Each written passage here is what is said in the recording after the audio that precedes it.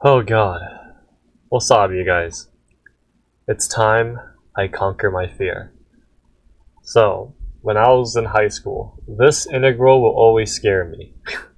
I would never, ever, not even a chance to even want to try and solve this integral.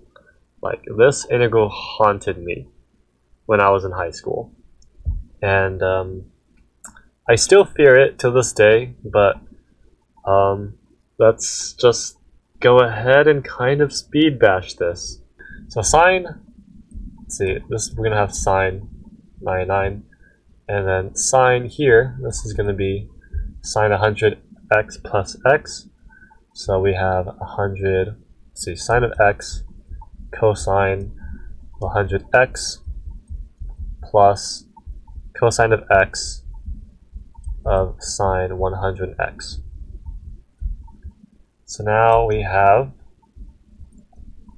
sine of 100x of cosine of 100x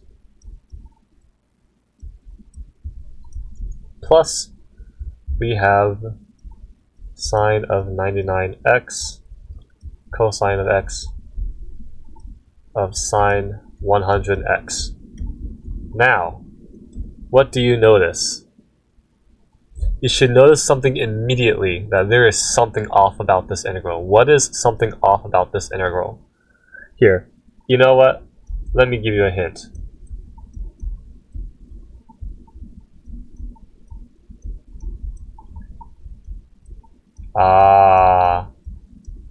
What do you notice? This is a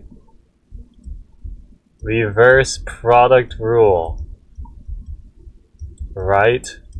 This is a very evil reverse product rule.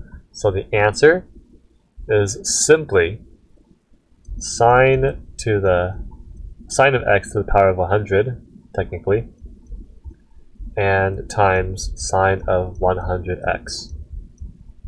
Okay? All over 100. Do not forget that coefficient. Plus c. And this is our answer. Okay? Surprisingly, this turns into this. So all you have to do was just split this into this, and then realize, oh, it's a reverse product rule. Okay? So that's all you had to do, and this is the scariest thing, is opening this up. I hope you will remember this. So if you ever see a similar integral like that, open this up, reverse product rule. Okay? Alright, cool. I'll see you guys in the next video.